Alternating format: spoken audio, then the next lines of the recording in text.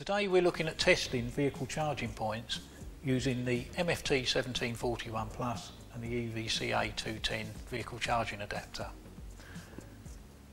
We're going to do an earth loop test and the RCD tests using the MFT1741 Plus.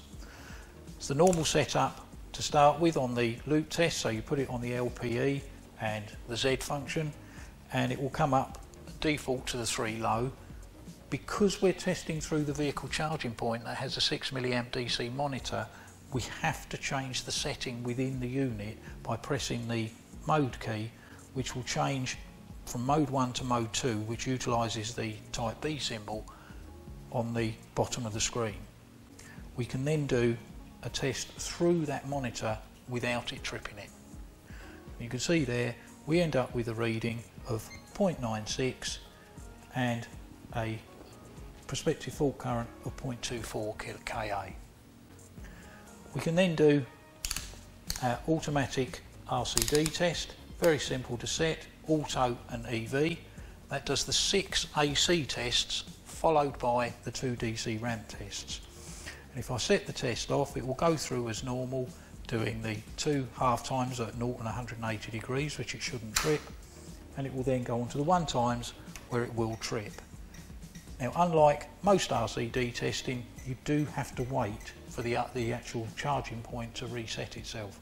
So it will take a lot longer than perhaps you're used to when you're testing on a normal RCD. And it does depend on which charging point you're using, the speed at which it does it. Once you've got it back on, it will trip almost immediately.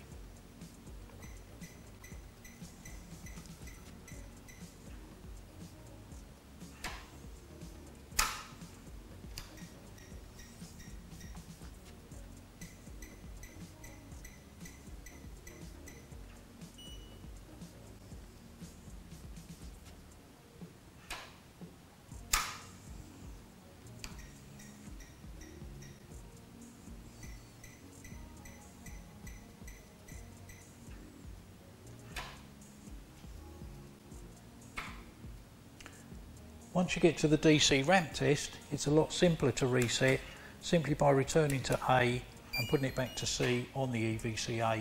It resets it and then goes into the second half of the test. And that now completes the test. Comes up with end on your screen, and if we scroll through, you can see the readings that were taken during the test.